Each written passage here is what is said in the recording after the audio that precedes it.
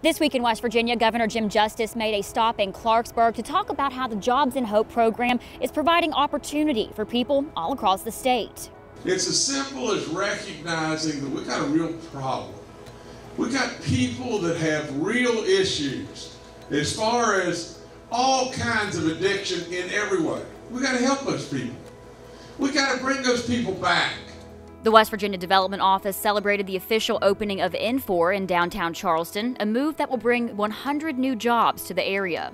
The governor presented more than $1.5 million in recycling assistance grants to 27 different organizations across the state.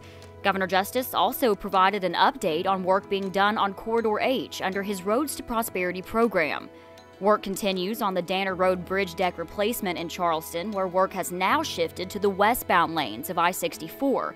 The governor recognized recent successes at Martinsburg South Middle School and Paw Paw High School, and the Herbert Henderson Office of Minority Affairs hosted a business expo at the Charleston Coliseum and Convention Center. You can find more on these stories and many others in our West Virginia Week in Review newsletter.